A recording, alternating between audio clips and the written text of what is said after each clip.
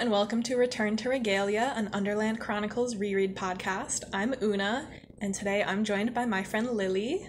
Hello. Lily, tell us how you first got involved with the series.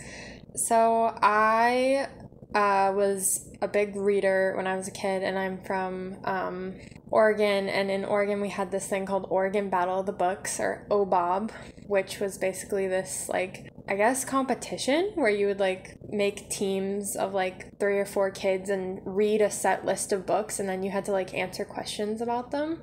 I did not find fame through that, but I did find a lifelong love of Gregor the Overlander. So that was in 5th grade, I think. I read Gregor the Overlander, and then I read the whole series, and then I reread it, and then I reread it again. But it's been a long time since I read it, and so it's been fun to reread. And I remember less than I thought I did about it, so that's been cool. Yeah, that's exciting. Mm-hmm. I also read it for the first time in 5th grade. But yeah, today we're going to be covering chapter 12, and depending on time, maybe chapter 13. But 12 is a really beefy one, so we're going to see how much we can get through. So where we last left Gregor, he was in the middle of trying to convince the Regalian council to let him bring boots on his quest. And a woman on a bat crashed into the meeting to announce that the rat armies are on their way.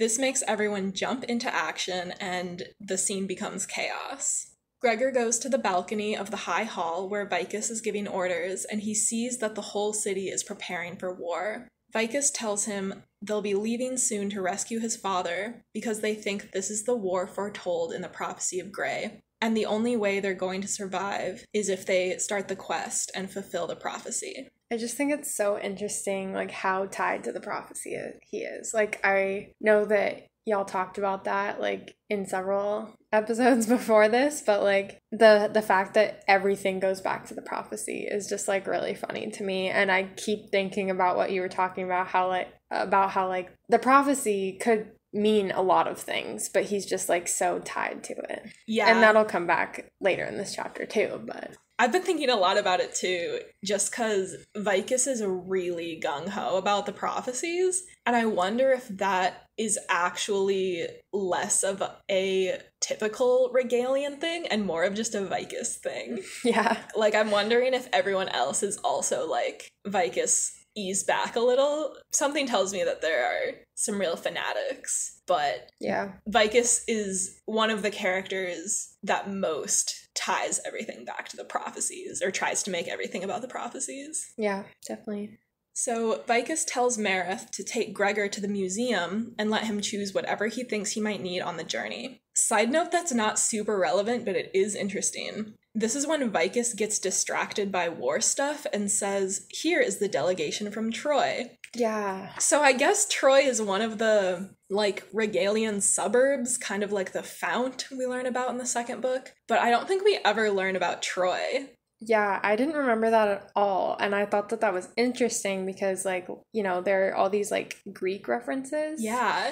So I'm interested in what people think Troy is, because we literally never hear about it again. And I also think it's, interesting to think about all these delegations showing up. It definitely feels, it makes sense why as a kid, I didn't recognize, what was happening so much, because the way it's written is, it's obviously written for children, but, what is happening is, literally world-altering for the Underlanders. Everyone from the Underland is coming together.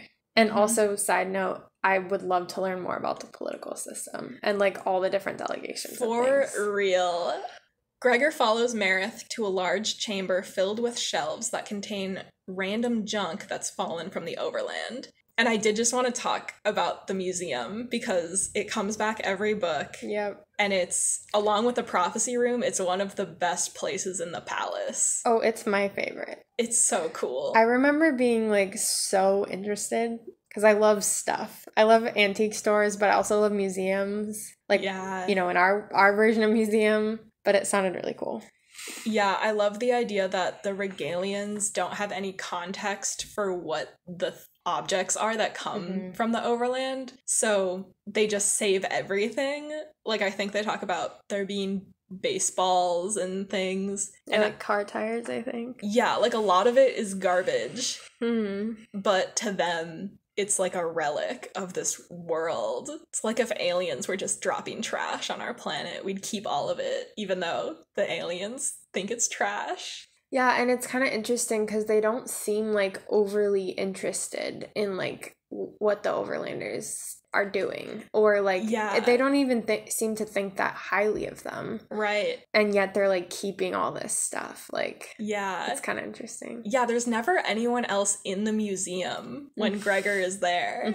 So I wonder how important it really is. And they let Gregor take things from the museum. Yeah, so it's not like they're trying to maintain the collection or whatever. Yeah, I wonder if they have a catalog for it. Ooh, I want to meet the archivist who is in charge of keeping this museum. Anyway, Gregor wishes he had time to look around because he thinks some of the stuff in there could be hundreds of years old, but he makes himself focus on what's most important. Meredith gives him a leather pack, and he ends up loading it up with a flashlight and batteries, reasoning that light will be the thing that he'll need most on his quest. He also finds a hard hat with a built-in light on the front, which he puts on his head. Meredith says they need to go, and right before they leave to get boots, Gregor finds a can of root beer and adds it to his bag, just because it's his favorite drink and it reminds him of home. This is so cute. I think it's so cute too, especially because he just adds it for fun, and he even admits, like, I don't need this, it's just nice to have, but then it comes in handy later. Yeah. And the fun thing is that I don't remember how it comes in handy, but I do remember that it comes in handy. So I'm hoping that me not remembering stuff as much as like your other guest is like interesting, rather than like weird. But yeah, of course. What I do remember is being like so impressed that he thought to like look through all the electronics to get batteries for the flashlight. When I was a kid reading this, I was like, that is so smart. Like, right. Yeah. Because, I mean, he has no idea how, like, long this is going to take. He can't even comprehend the vastness of it yet, I don't think. So, like, I just thought that was really cool. I feel like at 11 years old, I would not have the foresight to think, like, I should get more batteries in case these don't work or in case they run out. And I wonder, like, how that would change, like, if kids nowadays, like, read this book. Like, they probably would even have less foresight to think of that because, like, we have chargers, you know? You're so right, actually. It'd be interesting to, like, see, like, how many kids are reading it now. Because this book is actually 20 years old this year. That's crazy. It's really wild. Yeah, and, like, obviously the author, Suzanne Collins is, like, really well known, but this series is still not very well known. Yeah. For whatever reason. I don't know. Yeah, it's always been so puzzling to me how this hasn't taken off the way other middle grade fantasy series have. Yeah, because it's not like middle grade hasn't... I know this is side tangent, but it's not like middle grade, like, isn't popular. Right. Like, even among, like, young adults and, like, adults, you know, especially in the past, like, 5 years. I feel like a lot of middle grade books have really become mainstream. Yeah, I feel like as a genre, it's really taken off. Mm-hmm. Even just, like, it has so many similarities to, like, Percy Jackson. Yeah. You'd think that if everyone knew that Suzanne Collins had a middle grade book series that is comparable to Percy Jackson, they'd be all over it. But this book just hasn't gotten that recognition yet. Yeah, and I still don't understand how, like, after the success of The Hunger Games, this wasn't made into a movie or, like, a TV show. Like, right. Similar to, like, Percy Jackson in that it's, like, perfectly laid out to be, like, a series of movies or something like that. I mean, right? I would prefer it to be a TV show. Obviously, yeah. But...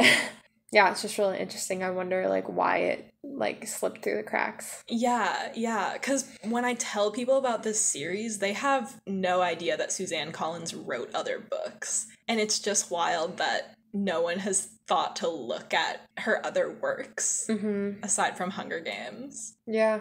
No, that's a good tangent. I like it. So, Meredith and Gregor find Boots in the nursery having a tea party with some Underlander toddlers, and Gregor almost changes his mind about taking her along, but then he remembers the palace is about to be under siege. Dulcet helps get Boots in her pack on Gregor's back and attaches a bundle of baby supplies.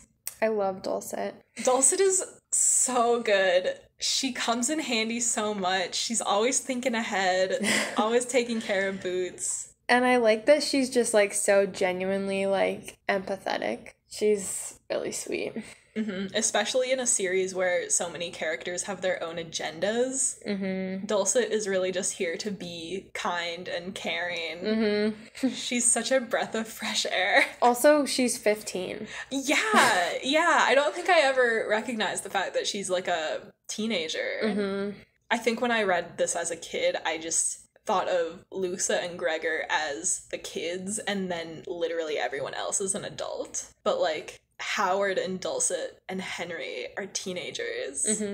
Dulcet says goodbye, and Boots tells her, "See you soon," because that's how Gregor's family always says goodbye to each other. "Don't worry, I'll be back. See you soon." This "see you soon" thing comes back a few times in the series, and I wonder if this is something that Gregor's family says because of Gregor's dad disappearing. Like, I wonder if they're trying to reassure each other that they'd never leave forever on purpose, so they always say, "See you soon." Yeah. Dulcet tells Gregor, "Fly you high, Gregor the Overlander." And this is the first time we hear the phrase "fly you high," which the Regalians use to mean goodbye and good luck. And we hear it countless times in this series, but this is the first instance of it, which is really fun. Yeah, that's really cool. I didn't realize that. They go back to the High Hall, and Henry is there hugging a, quote, painfully thin teenage girl who is crying. We learn that this is his sister, Nerissa, and she's telling Henry that her dreams have worsened and that a terrible evil awaits him. I don't think we ever find out if she's older or younger than Henry. I think that later in the series, when Nerissa has to be queen, they say that she's 17, and Gregor thinks that Henry is 16 in this book. So Nerissa and Henry could be the same age. Like, they could be twins. We don't even know. Twins, yeah. Yeah, and this is another thing where, like, I remember that there's a lot to do with Nerissa, but I don't remember what it is. Yes. That's so exciting. I love that you can kind of just, like, experience the books for the first time again. Yeah, like, it's funny that you can read something so many times. Yeah, it's fun. I get to experience it again. So great. Nerissa is one of the most fascinating characters, actually, in the series to me, because to me, I think she's the only character who seems to have legitimate magic powers. Like, this series definitely has fantasy elements, like giant talking animals and whatnot, but there's nothing in these books that I would describe as magic, unless you want to get into, like, Gregor's rager powers or his echolocation. But even that is, like, I wouldn't call that magic. Yeah. But Nerissa seems to be able to legitimately tell the future, which is something that is called into question in general in this book series, especially relating to Sandwich. But we never get an explanation for how Nerissa knows the things that she knows. And she never is wrong, I don't think. She's, like, the most interesting character in this whole goddamn book series. Yeah, I can't remember, like, exactly right, but I just remember being super fascinated by her, and, like, definitely there's, like, a lot of mystery surrounding her. Yeah. By the way, Nerissa is another Shakespeare name. There's a character named Nerissa in The Merchant of Venice, which is another play that I haven't read. Have you read it? No. Yeah, I don't know anything about it. In my episode about everyone's names, I'll try and figure out if there are any parallels between the characters. So Henry tells her, "Do not distress yourself, Nerissa. I have no plans to die." Wah wah. Henry gets on his bat, and Nerissa comes over to Gregor. She gives him a roll of dried animal skin and leaves to go lean on a wall for support. Gregor opens the scroll and sees that it's the prophecy of Grey written out for him, which is weird because he was just thinking about how he'd like to read it again. Someone next to Gregor tells him that Nerissa has the gift. At first, Gregor thinks they're a boy, and then he realizes it's Luxa, and she's gotten a haircut since he saw her last in the council meeting. Can I just say real fast, though? Yeah.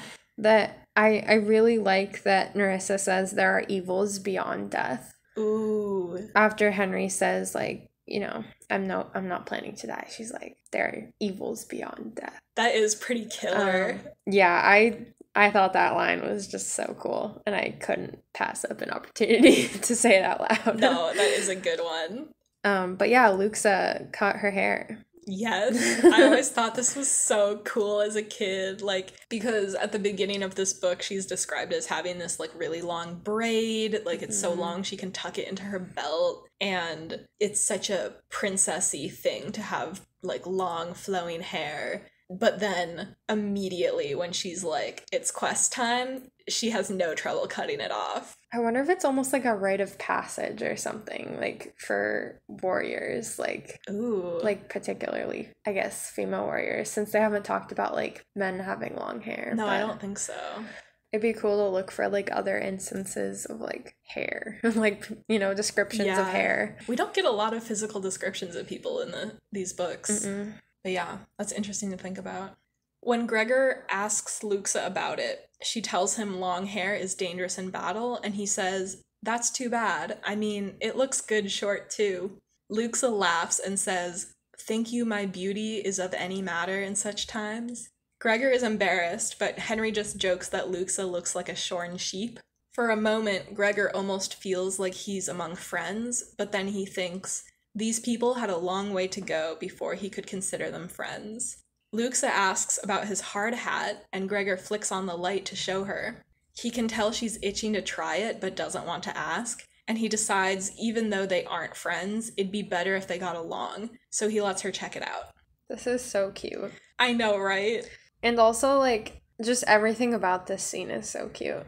The bit about the sheep, too. Mm-hmm. Like, Henry saying she's shorn as a sheep, and then Boots saying, ba, ba, sheep says ba. Yes! And then, like, Henry's laughing, and Boots is like, sheep says ba. Like, yes! she's, like, defensive about it. And then when Gregor gives Luxa the hard hat, like, perfection. That's all I have to say. It really is a great scene in the middle of all of this chaos of trying to take off for the quest. They get this little moment of like, oh, we're just kids joking around. And this is kind of the first hint of them becoming friends.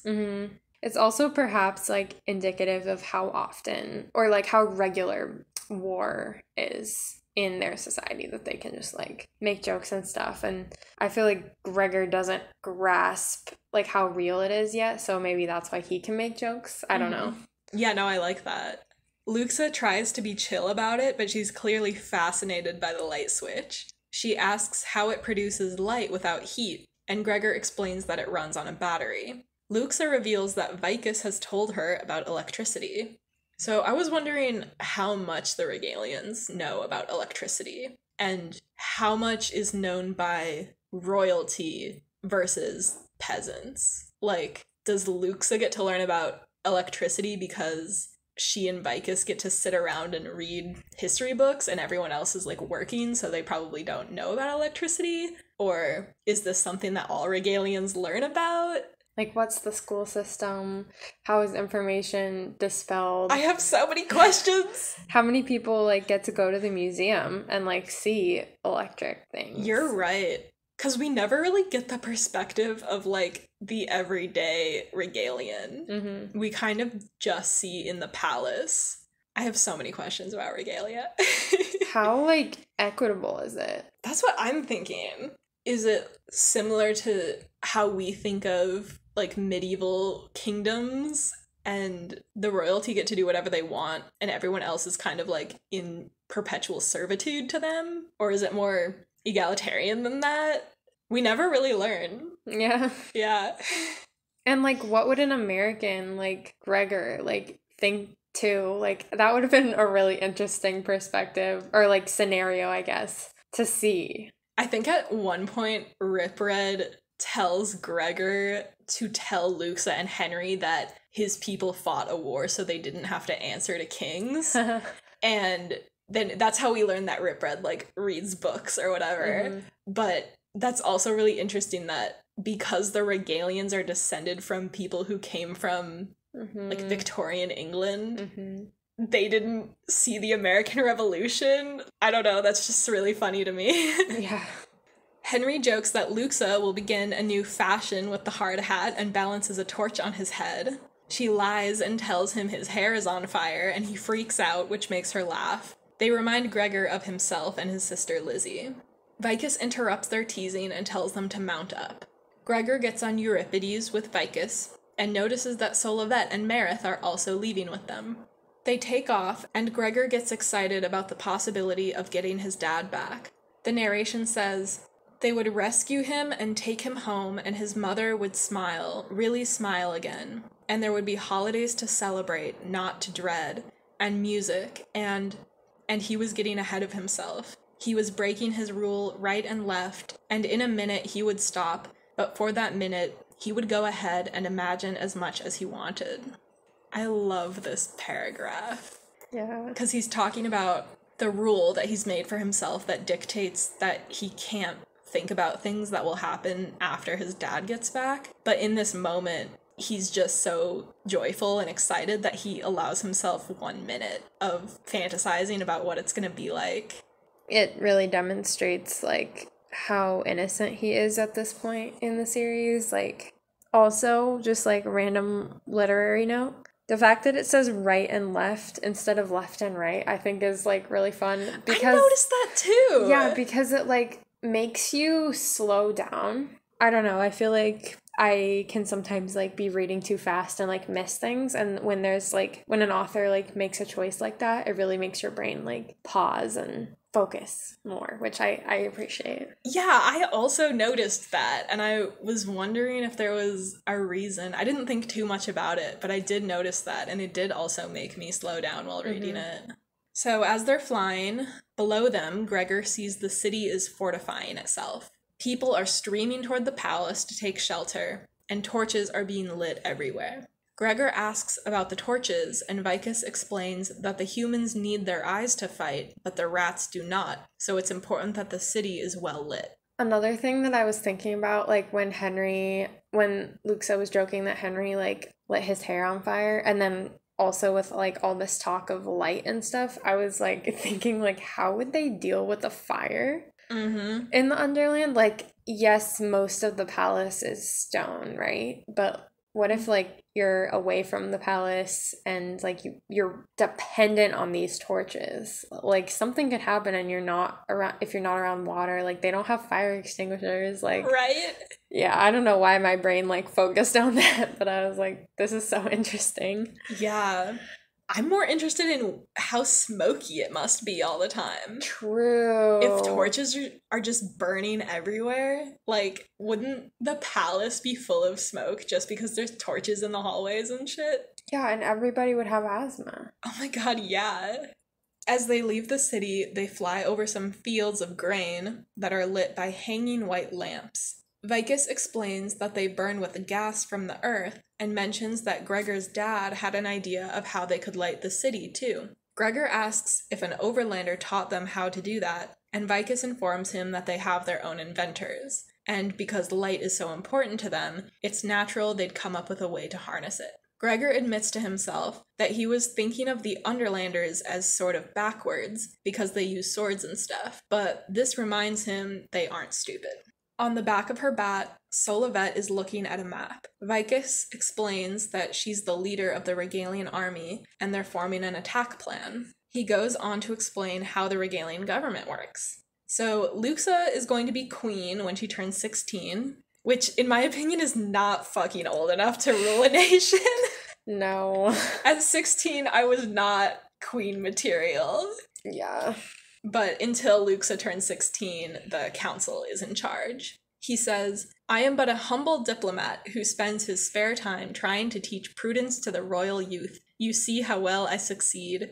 Cut to Luxa and Henry trying to knock each other off their bats. Vicus also says, do not let Solivet's gentle demeanor fool you. In the planning of battles, she is more cunning and wily than a rat. Which is great foreshadowing for what she does in a couple books.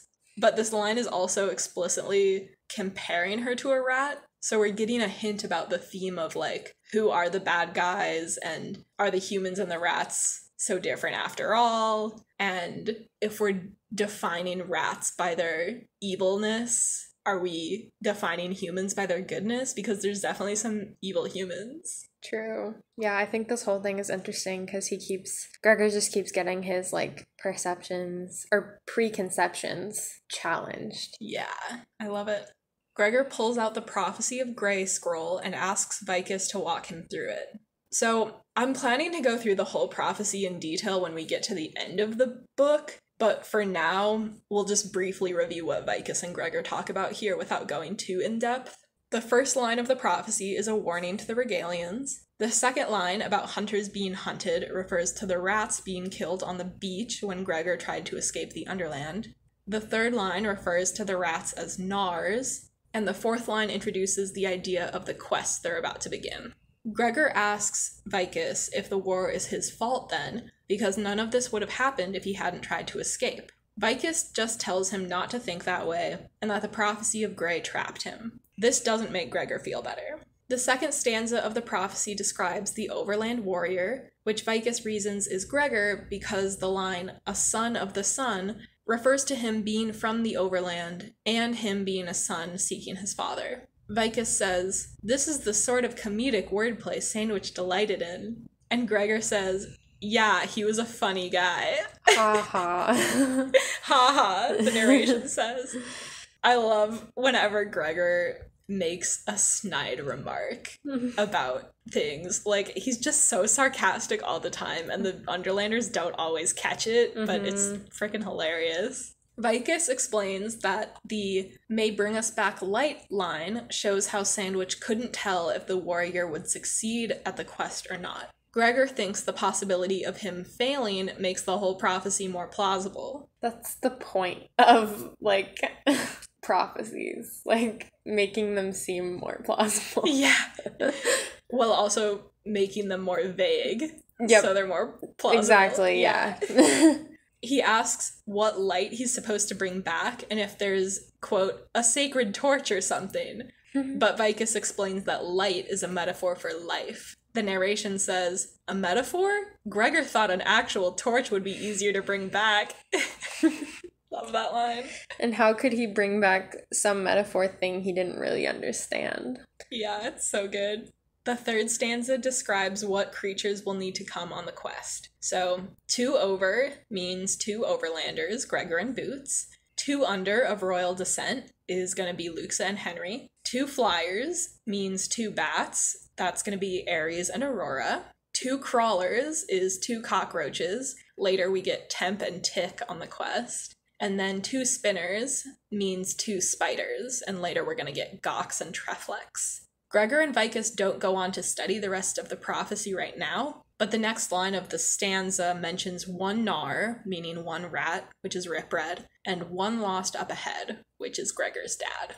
Vicus tells him they're in the Bats' land now to ask for official permission to bring them on the quest. My question is, they don't have to do this for later prophecies in later books. I don't know why Ares and Aurora don't just have free reign over what quests they go on. Because this is the only time we have to go to the Bats and ask for their permission to take Bats on quests. Yeah, it is kind of weird that, like, I suppose it's for, like, technically human, like, desires / needs, and so, like, I guess it's good to ask the leader of an army if you can use their army for your purposes, but, like... That's true. I mean, yeah, the relationship between, like, bonded bats and the alliance of the bats and the humans is, like, really interesting and kind of complex, I feel like. Yeah, I guess they just, like, needed to discuss war plans anyway, so they're, like, here to do that also.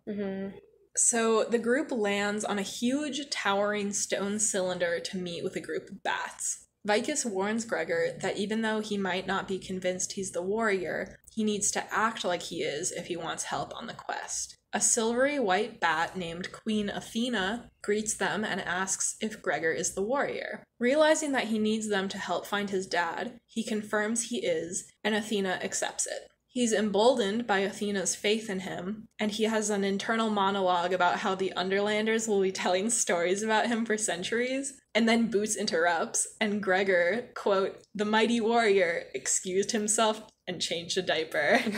And then the chapter ends, which is great. It's so good. It's also, like, so interesting to me that Athena just, like, accepts it so quickly. I guess it would more speak to, like, the strength in the, like, bond between the bats and the humans, because, like, ultimately she's, like, trusting what the humans say more than what Gregor says, I guess. Right. I don't know. I just keep thinking about what you talked about in the last episode about how, like, it's much more likely that, like, Gregor's dad would be the warrior. Mm-hmm. And I'm just like, why did they think so, like, why were they so quick to think that a kid would be the warrior? But at the same time, I think maybe kids grow up faster in the Underland, so. Yeah. But that was chapter 12. Do you have any other chapter 12 thoughts? Oh, I do have one thing, like, about Vicus and Gregor talking about the prophecy. It just reminded me of, like, high school lit class when, like, you'd be reading a poem and, like, the professor would be like, see this comma? Like, this is what they're doing with the comma. Yeah. And you were like, I mean, I guess, like, sure. Yeah. That's definitely the vibe Gregor is giving. Is like, I don't really understand this, but whatever you say, teach. Yeah. But, like, when I was a kid, I remember I was like, oh my god, this prophecy, because, like, you have mentioned, Percy Jackson, like, has such an emphasis on prophecies as well. Yeah. And they're much more, like, foretold by the gods, so they seem, like, a lot more legitimate than these prophecies written by some guy named frickin' Sandwich. Like, yes. I mean, especially as an adult, but as a kid I was reading these and, like, you know, having that background, I was like, oh wow, prophecies, cool. Yeah. But it really is just like being in high school literature class, like, and I think that's, like, what Vicus is doing. Yeah, he's interpreting a poem that was just written by some guy. It's not magic in any way. It's literally just some guy wrote this poem, and we're interpreting it based on events that are happening, but there's no inherent connection. Like in Percy Jackson, the prophecies are magic, and they come true because they're magic, but these aren't magic. They're just ramblings of this guy. Yeah, but I think overall, obviously, a really good chapter, packed full of goodies. And I feel so lucky that this is, like, the first chapter that I'm talking to you about. Like, yes! Such a fun time to come in. It's a great one, because a lot happens in it. It's like, we're going to the museum, we're taking off for the quest, we get a little bit of exposition about how regalia works. We're getting a little bit into the prophecy. We see the bats, like, government of the bats, like, the government structure of the bats. Like, there's a little bit about the characters, too, like Luxa and Henry, and a little bit about Solivet. Yeah, there's a lot here. And we're just gonna get more of it in 13. Yep. Which is a way shorter chapter. So it starts with Vicus and Solivet leaving to have a war meeting. Gregor asks if he should come along, mostly because he's uncomfortable being left on the top of a tall pillar surrounded by hundreds of bats, with only Luxa in charge if something goes wrong. But Vicus tells him to stay, and before they leave, Euripides tells Luxa that Gregor is bruising his sides by holding too tightly with his legs when he rides. Luxa conveys this to Gregor and tells him to trust that the bats won't drop him. She says that's the first thing they teach babies about riding bats. Meredith jumps in and says it's easier for babies to learn because they aren't afraid of things yet, just like Boots. He says, courage only counts when you can count, and then asks Boots to count, and she can't get to 10 without skipping some numbers, which is super cute. Henry picks Boots up and asks her if she wants to ride on the bat. She agrees, and he throws her right over the side of the pillar. Literally just, like, chucks her. Yeah, it really shocked me the first time I read it, and it gets me every time that he just picked her up and throws her. Meredith chastises Henry, but Luxa is just laughing. Gregor is in complete shock, and he staggers to the edge of the pillar to look down into the darkness. Then he hears Boots giggling above him, and when he looks up, he sees 20 bats doing flips around the cave playing catch with her. Boots is delighted, but Gregor is terrified and demands that they stop. Henry tells Gregor that Boots isn't in any danger, and Luxa backs him up. But Gregor expresses fear that Boots is going to think she can jump off anything and be caught. Luxa doesn't understand the problem because she's grown up in a world where that's entirely true. So Gregor shoots back that he doesn't, quote, plan on staying in this creepy place forever. Luxa, seeing how upset Gregor is, signals to the bats, and Boots falls back into his arms. Luxa asks what creepy means. Gregor, still upset, goes off on her about how it's creepy to see your baby sister getting tossed around by bats. When Henry tells him it was meant to be entertaining, Gregor says one of my most favorite sarcastic Gregor lines ever. Quote, "Oh yeah, you guys should open a theme park. You'll have a line stretched from here to the surface." I think this exchange between Luxa, Henry, and Gregor is one of the most memorable scenes in the series. Like, in each book, there are a few iconic scenes that I love getting to every time I reread, and this is definitely one of them. It illustrates perfectly how disconnected Gregor's reality is from the Underlanders. It shows Henry's twisted sense of humor. It contrasts his and Luxa's entitlement with Gregor's protectiveness and sensibility. It's just perfect all around. I love this scene so much. Yeah. No, it's really cool. And it makes me think of, like, the commercialization of the underworld. Like, people would go crazy and probably would pay a lot of money. Yeah, can you imagine if they opened a theme park? Yeah, it would be, like, so popular. I mean, it would be like, you know, if we, like, found definitive proof of aliens. I know, and, right? like, you could visit it. Yeah, but easier, because you just have to go underground instead of up in a spaceship. Very true. Yeah, they would have a line stretched from here to the surface. Yeah. So Boots wriggles out of Gregor's arms and tries to jump off the pillar again, but Gregor catches her just in time. Luxa and Henry are baffled by how upset he is, and Henry makes fun of him for not being able to trust the bats. Luxa laughs, but Marith just looks embarrassed. I feel so bad for Marith in this scene, because he can't say anything to the royal youth. True. Like, he can't actually tell them to shut up.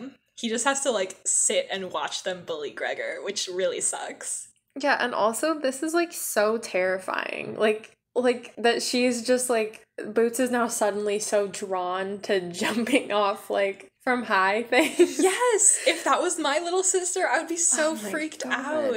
Yeah. It just goes to show how different their worlds are. Like, this scene does so much to illustrate just how they don't understand each other at all because of the worlds they grew up in. It's just so different. They can't even, like, interact on the same level. Yeah, and this, like, difference in backgrounds, like, creates huge strife in this scene. Yeah, this is why it's one of the most iconic scenes to me. There's just so much going on here. There's a lot of layers.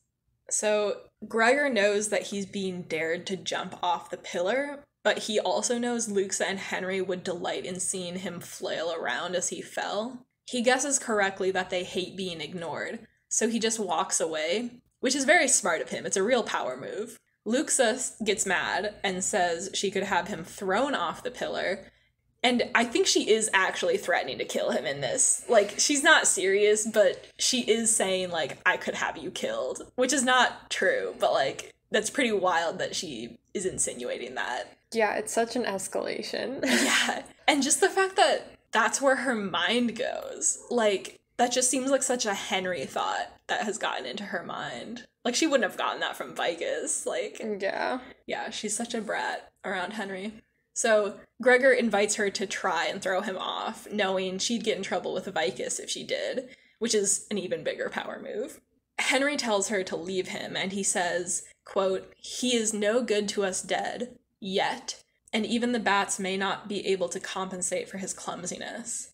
This is very sinister of him, and I think on the first read he just comes off as snobby and he's like a royal brat.